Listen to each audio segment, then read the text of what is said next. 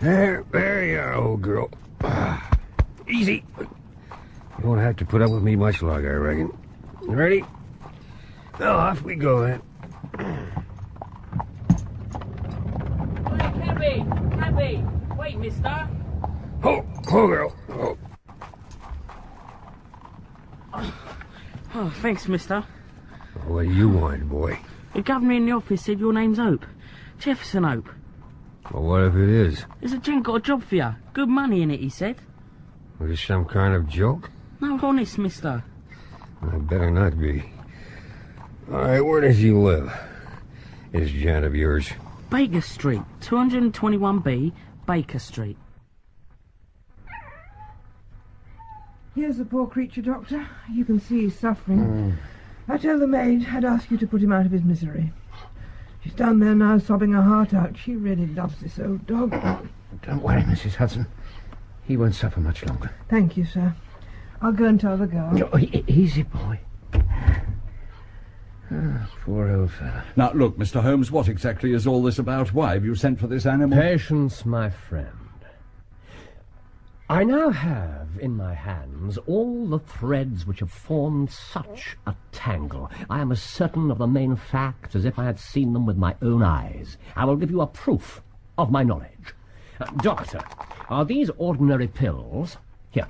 No, they're not. They're unusually light and transparent. Probably soluble in water. I couldn't really say any more without a proper analysis. I believe we have a quicker method to hand. I shall cut one of the pills in two and put one half safely back in its box. Now, if we put a little water in this saucer, then you will perceive that the doctor is right, and the half pill readily dissolves in it. Mr. Holmes, this may be very interesting, but I cannot see what it has to do with this case. It has everything to do with it. I shall now add a little milk to the mixture to make it palatable. Now, on presenting it to the dog, we find that he laps it up quickly enough. Now, Holmes? If you'll excuse us, Mr. Holmes, my colleague and I have a murderer to track down. Wait! It can't be a coincidence. It's impossible that it should be a coincidence. The very pills which I suspected in the case of Driver are actually found after the death of Stangerson, and yet they're inert. What can it mean? What can it mean? Ah! I have it! I have it! The other pill. The other pill. Cut it in two. More water.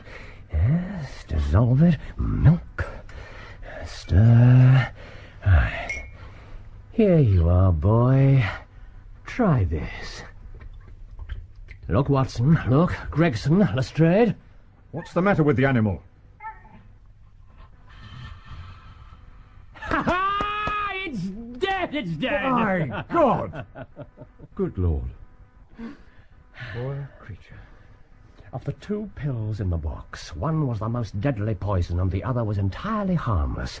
Oh, I ought to have known that before I ever saw the box at all. I'll have that pill box back, if you please. And now look here, Mr. Holmes, we are all ready to acknowledge that you're a smart man and have your own methods of working, but we want something more than theory and preaching now. It's a question of taking the man.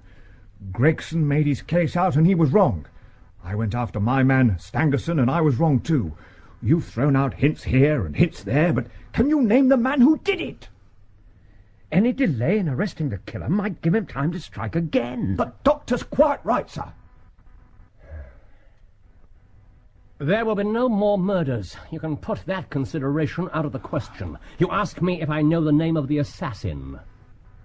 I do. Then it's your duty to... The mere knowing of his name is a small thing, however, compared with the power of laying our hands upon him. Give us the name, Mr. Holmes. If this man gains the slightest suspicion that the official force is onto him, he would change his name and vanish in an instant. You would be powerless to trace him. And now look here, sir, this is not good enough. You must give us the name. No. I cannot. Yes.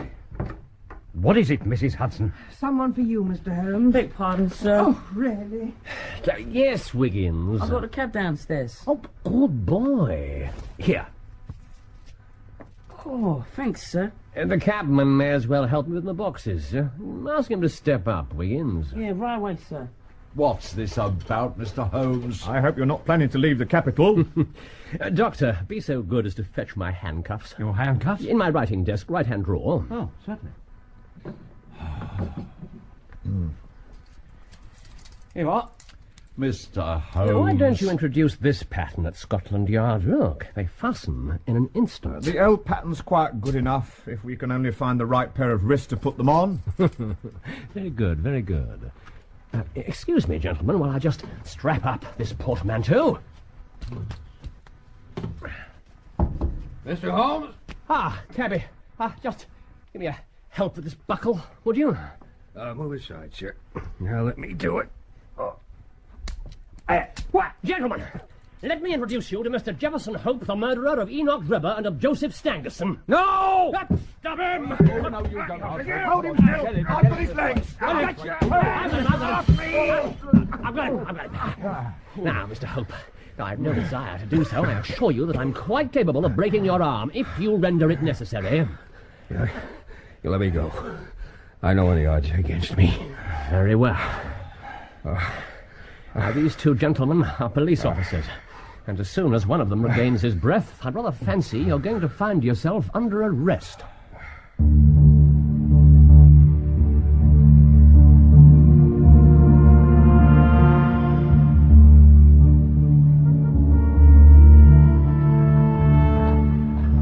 Are you all right up there, Lestrade?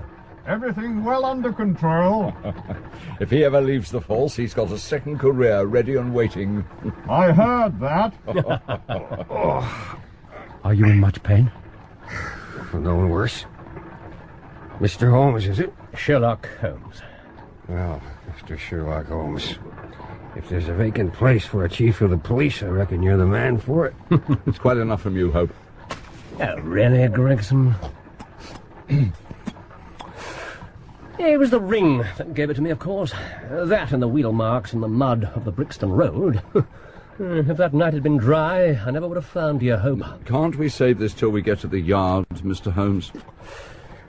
The marks in the road showed me that the horse had wandered on slightly between arriving and departing. That would never have happened if anyone had been in charge of it. It was clear from the footprints that only two men were ever there, so it followed that the driver of the cab was also the murderer. But how the devil did you know my name? As I said, through the ring. It was a question of motive. Despite your clumsy attempt to implicate German radicals, it was clear that the murderer... papers had been full of secret societies and the like. I thought it might throw you off the scent. Well, it didn't. Carry on, Mr. Holmes. Political assassins are only too glad to do their work and to fly, whereas this murder had been done most deliberately. So it was a private matter.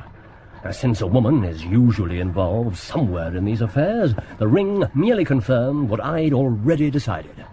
I wanted the last thing that villain saw to be Lucy's ring. The ring he forced on her finger. Keep it for the official statement, Hope. So, Gregson, I did what you neglected to do. What? I telegraphed to the Cleveland police for information concerning Drebber and trouble over any woman. The answer was conclusive. He had once applied for the protection of the law against one Jefferson Hope, a rival in love. Love! Love! I wish I could have seen him die. ten times over. Let me examine you. Leave me alone. Come on, man. I do what you like. We must get to Scotland Yard as quickly as we can. This man is seriously ill. How long have you known? It's been getting worse for years. Have you seen a doctor recently? Last week. What did he tell you? What do you think he told me? I'm afraid he was quite correct. Oh, what do I care? I've done my work. Look, Doctor, what exactly is all this about? Mr. Hope has an aortic aneurysm. What does that mean? It means, Gregson, that he could die at any moment. Good Lord. Is that right, Doctor? Yes, quite right. It's a failure of the main blood vessel leading from the heart. It swells up and eventually bursts. There's no cure. I got it from overexposure and underfeeding in the Salt Lake Mountains. I don't care how soon I go, but I should like to leave an account of this affair behind me. I don't want to be remembered as a common cutthroat. Lestrade, what do you think? Well, he's obviously seriously ill. If we take a statement from him now, it's quite likely to be thrown out of court as unreliable. Or coerced. On the other hand... Exactly. Jefferson Hope. I am Inspector Tobias Gregson, and this gentleman is Inspector Giles Lestrade. You are at liberty to make your statement to us, but I am obliged to warn you that it will be taken down and may be presented in evidence at your trial. Very well. I'm on the brink of the grave. I'm not likely to lie to you. Every word I say is the absolute truth. I have to start some 40 years ago. In the whole world, I doubt if there's a more dreadful place in the great Central American desert. It's nothing but death, desolation. But if you'd been there, gentlemen, on one particular day all those years back, you'd have seen something moving, something alive. Hush, child, hush. Shh. That's it. There's no sense in crying now, child. It ain't gonna help. The man's name was John Ferrier. The child was called Lucy. Baby, we'll find a river by and by. John Ferrier told me once that he carried that baby 3 days, 3 nights across the plains.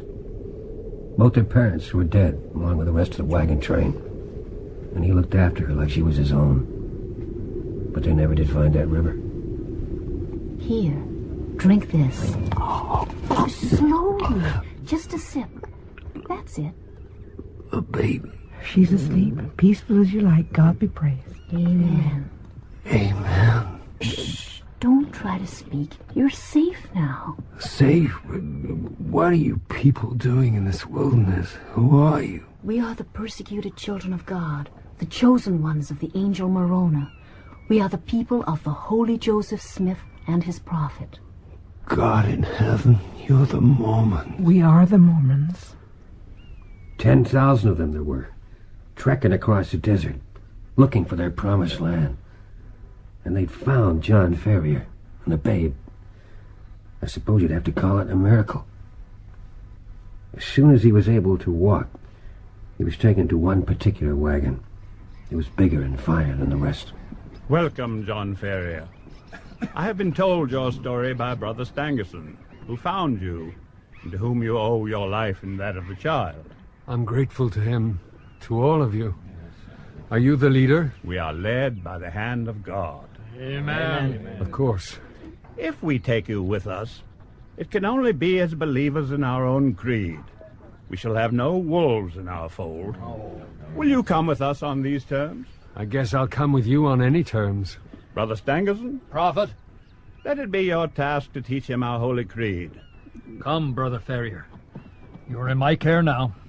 My wives will see to your needs. Brother Stangerson. Remember that now and forever you are one of us. Brigham Young has said it, and he speaks with the voice of Joseph Smith, which is the voice of God.